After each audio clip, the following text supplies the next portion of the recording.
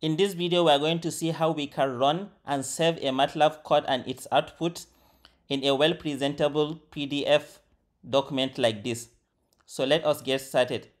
So this is the M file named publish tutorial that contains the code I want to run and save together with its output in a well-presentable PDF format. So each of the section in my PDF will be equivalent to the section in my code.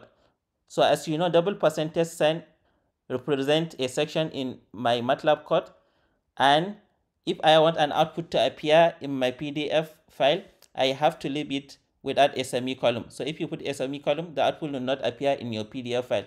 So I have a second section which plots a continuous time signal, so the output will also come out in my PDF file. I have a third section for plotting a discrete time signal. So all you have to do is go to your menu bar and then go to publish. Then within publish, you have two options, whether to publish directly, but you may not know the default settings for the publish. So you just go to edit publishing options.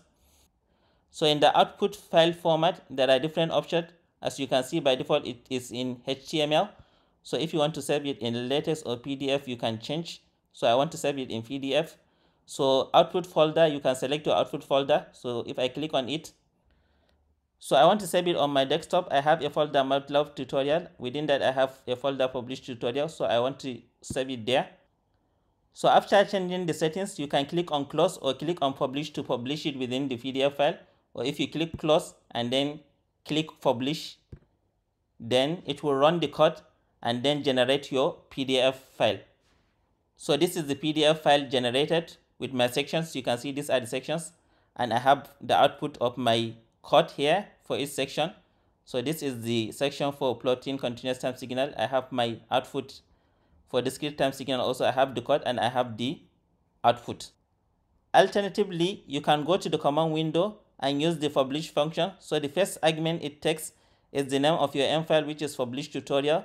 Then you give it the format you want, which is PDF, and you can specify the output directory for your own preference. So if you click on enter, so it will run the code again and it will generate the PDF file within that folder. So here I am in the MATLAB tutorial folder. Within it, there is the publish tutorial folder. If I click on it, I have my PDF file. So this is your PDF file. Please like and subscribe to the channel. Thank you for watching.